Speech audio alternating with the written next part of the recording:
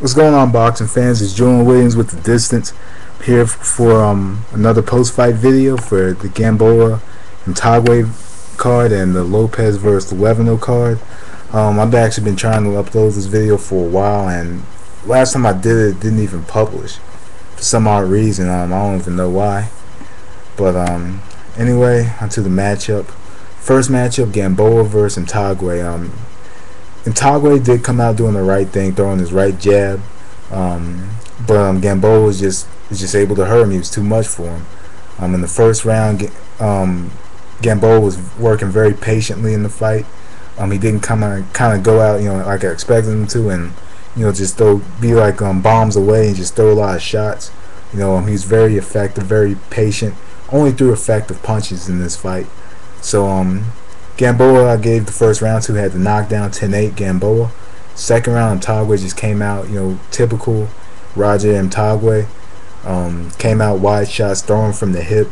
Gamboa capitalized on it, and that's what Gamboa wanted. Gamboa wanted, Roger Mtagwa to come out, and with a different game plan and a different strategy, so he could capitalize on that. And he did capitalize on it, and he got the two knockdowns, which ended the fight. I believe there was a 3 knockdown rule. He was knocked down in one, knocked down twice in the second round. So that ended up, resulting in the matchup being for Gamboa, resulting in Gamboa winning the fight. So Gamboa, fought a spectacular fight. In those 2 rounds we saw him in. So that sets up, a WBA. That sets up, a big matchup with him in the future with the next fighter I'm going to talk about, Juan Manuel Lopez. Juan Manuel Lopez came out very the first 2 rounds was kind of feeling out rounds. I gave round 1 to Luevano. It was busier. He threw more, he jabbed more, landed more. So I did give that to Luevano. But you could argue Juan Manuel Lopez getting the first round as well. He did land more compact, more compact and more solid shots than Luevano. So you could debate that. Second round I gave it to Lopez, even though I was debating whether to give it to Luevano or not. I gave it to Lopez. 2 through 4 I gave to Lopez because he landed clean, effective shots. He was more aggressive, more effective, and was pretty much the ring general in these rounds. 2 through 4 I gave to Lopez. On round 5 I gave to Luevano. I gave round 5 to Luevano because the first minute or so Lopez had the round, but for more of the round I did give to Luevano because I did think he did more in the round, even though Lopez landed more. I think they did bring up that Luevano threw one more shot than Lopez or something like that, but it did seem that Luevano was the busier fighter in this round. So I gave round 5 to Luevano.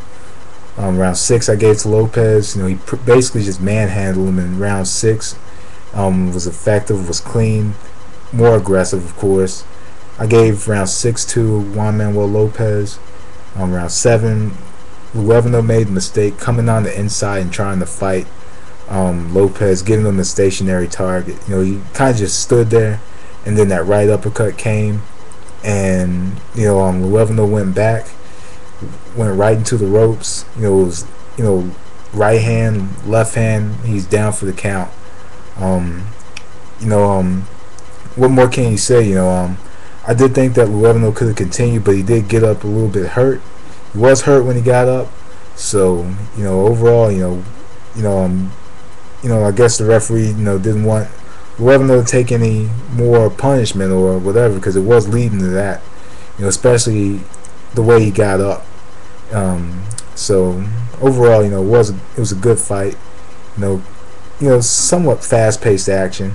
In the fight, wasn't your high-octane fight, but overall it was a good fight, good solid matchup, good matchup for Lopez.